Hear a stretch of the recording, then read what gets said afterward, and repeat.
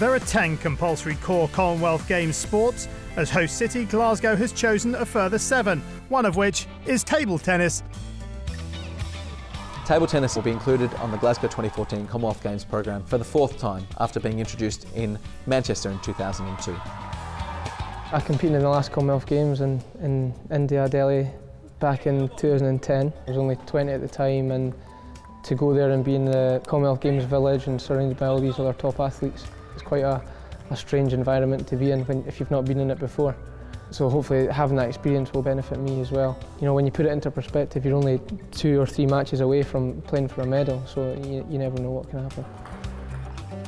The sport of table tennis is so interesting for me as a competitor because of the speed of it.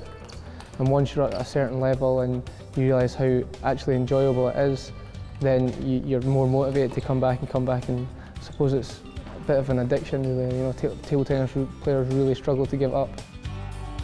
Table tennis will be hosted at the Scotstoun Sports Campus along with squash, and it's a unique venue because it's actually a community venue. It's hosted previously the Commonwealth Table Tennis Championships, so it's no stranger to table tennis competition at an international level. They set it up exactly how they were intending to set it up for Glasgow, so it was a dress rehearsal for it. So we've had the opportunity of playing in the stands and the show courts in front of the TV cameras. It's given us a taste of what potentially the games could be like.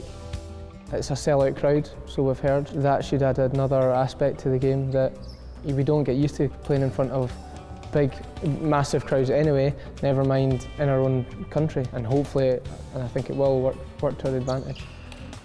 For the table tennis competition at Glasgow 2014, 7 gold medals are up for grabs. There'll be 3 for men, 3 for women, and 1 mixed doubles event.